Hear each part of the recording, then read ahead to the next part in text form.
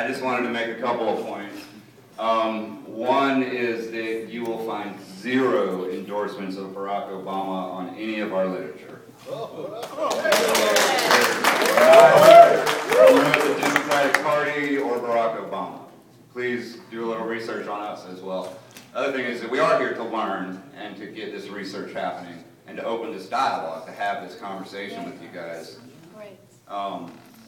And just one little thing that I wanted to point out, and this is in response to something that was said earlier, and I would like for everybody to remember that the Boston Tea Party was a mob.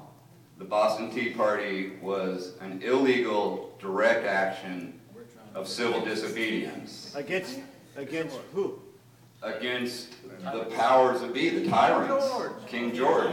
The government. The government, yes sir. Not the corporation, it's the government. It was, yeah, corporate government at that time, yes, which is what we have now. No, sir. You need to do a little history lesson on King George in England and why we broke away from there. Read the Declaration of Please Independence. read that, please, seriously. Okay, yes sir, I will. Next question.